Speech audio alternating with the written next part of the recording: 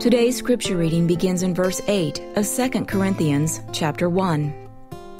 For we do not want you to be unaware, brothers and sisters, of our affliction which occurred in Asia, that we were burdened excessively beyond our strength, so that we despaired even of life. Indeed, we had the sentence of death within ourselves, so that we would not trust in ourselves, but in God who raises the dead, who rescued us from so great a danger of death, and will rescue us, he on whom we have set our hope, and he will yet deliver us. If you also join in helping us through your prayers, so that thanks may be given by many persons in our behalf for the favor granted to us through the prayers of many.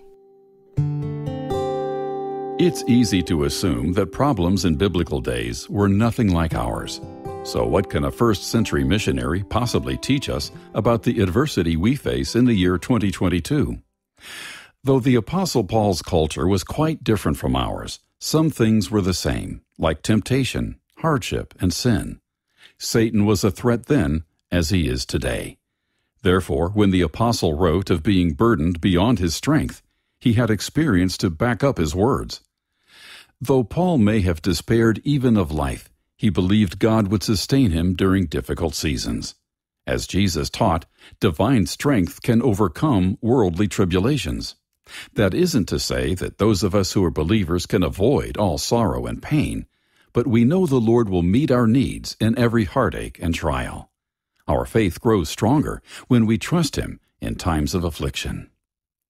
God's strength is available to all believers, and we experience it when we confess our weakness and inadequacy.